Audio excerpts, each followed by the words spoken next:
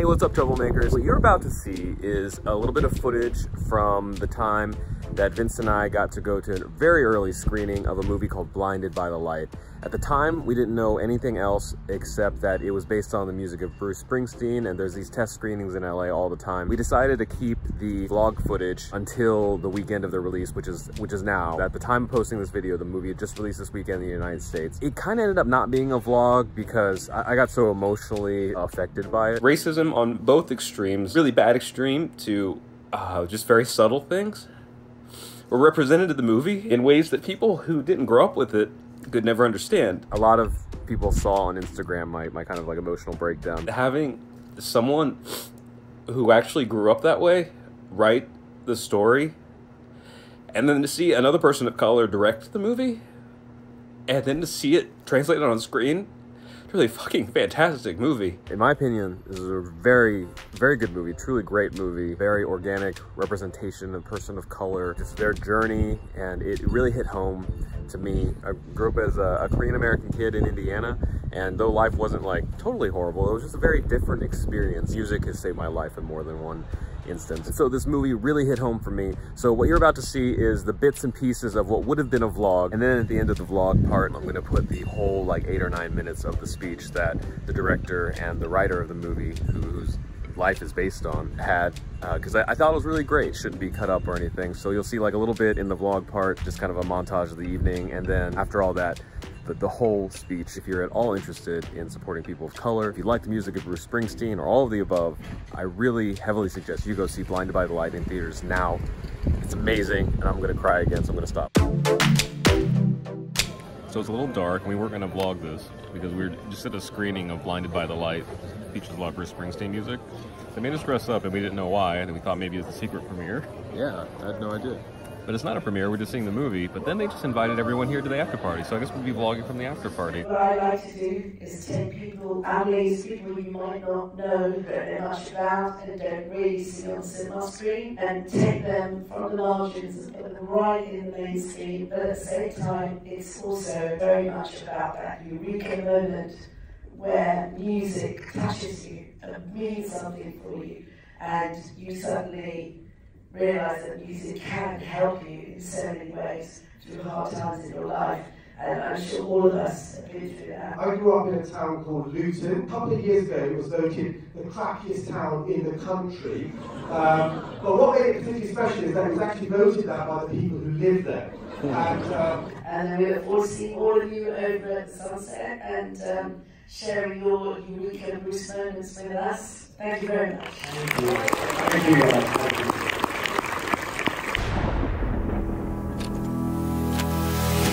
Just living in a dump like this. There's something happening somewhere. You should be listening to our music before you start getting confused and hating yourself. Explode and tear this old town apart. Take a knife and cut this pain from my heart. I listen to everything. I can feel it all right here. It's like Bruce knows everything I've ever felt, everything I've ever wanted. My poems, they're not brilliant, but they're mine. We just walked out of the screening of Blinded by the Light. Yeah. I was so blown. It was like I don't know how to explain it. It's like an emotion stretched across like 2 hours. I've never related with the movie from beginning to end so much. Like, and it was full of Bruce Springsteen music, you know? Yeah, I forgot how many songs Bruce wrote that other people made famous or made more popular, I guess. I don't know. This is the difference when a person of color writes a movie. It can tie all the things together the right way, and I think this really did it. Anyway, nice little bonus on everything. The director invited all of us to the after party, so we're on our way there right now.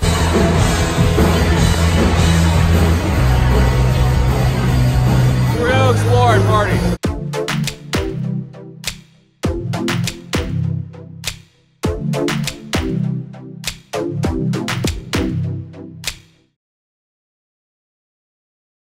You know, we've not seen the film that much at members of the public. We saw it at Sundance, obviously, and since then, you know, we've not really had that opportunity. So this is very exciting for all of us.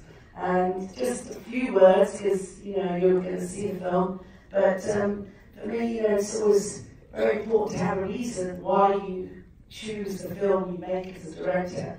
And also as a director, every director wants people to watch their film and go, oh yeah, that director made this film.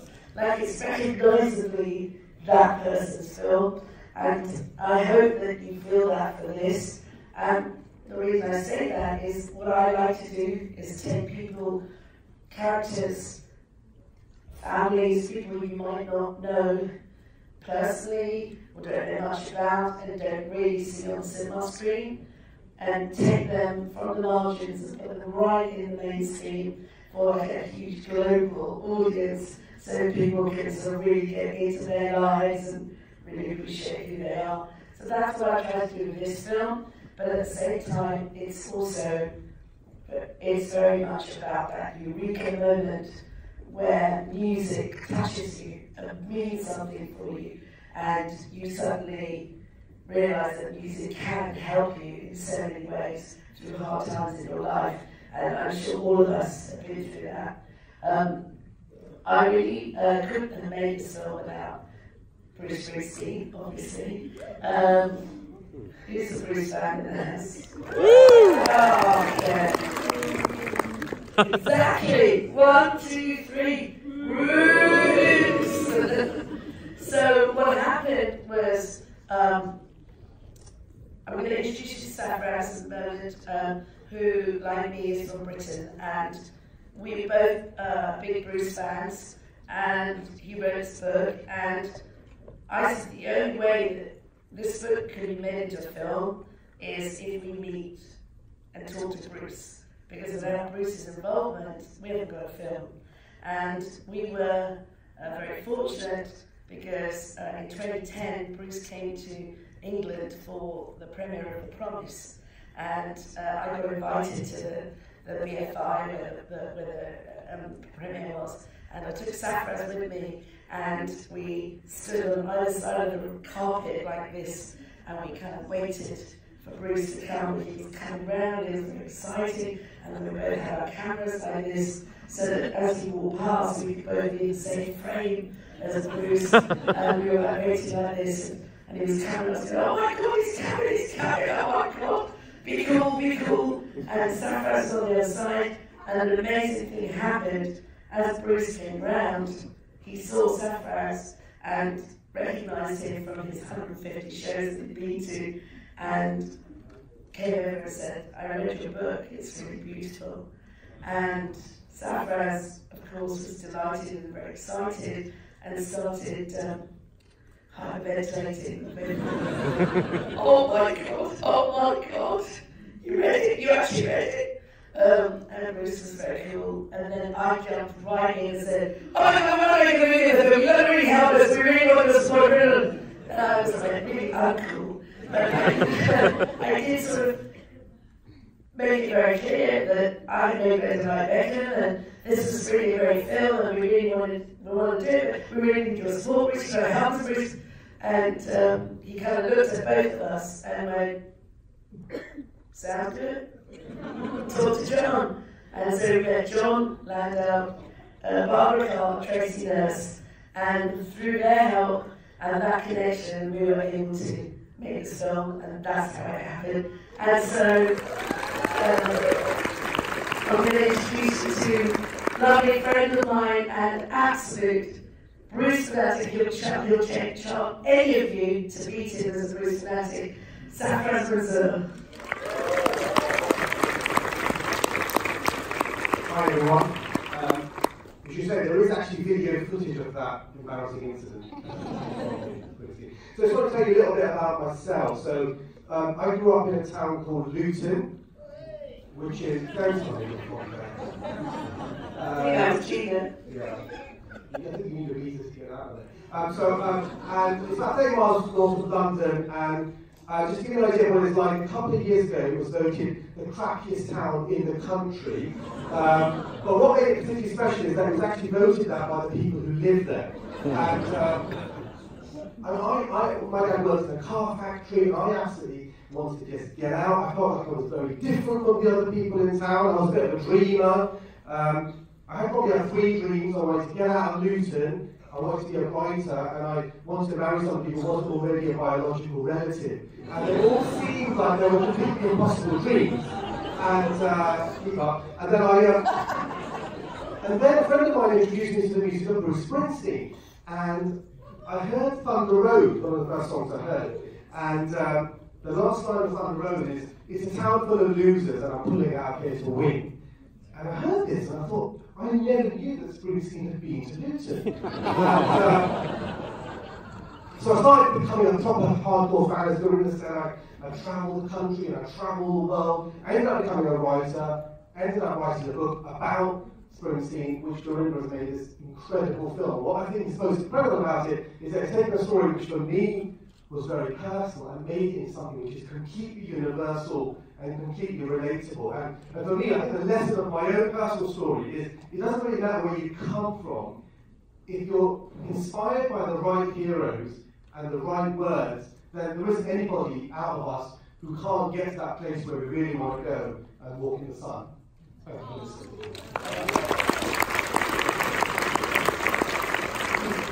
And in the film, we have a young cast, and I'm very lucky. I've worked with new talent before, and it's very wonderful for me as a director to help shape new talent and bring them, into the fold. And obviously with Keira Knightley and Belinda Marlborough and Aaron Taylor Johnson in my film Angus.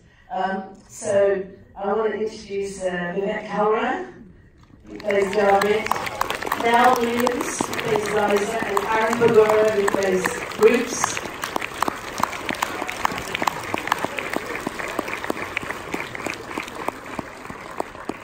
You guys want to say anything? What's going on? Thank you for coming out. Cool. You guys want to sing a song?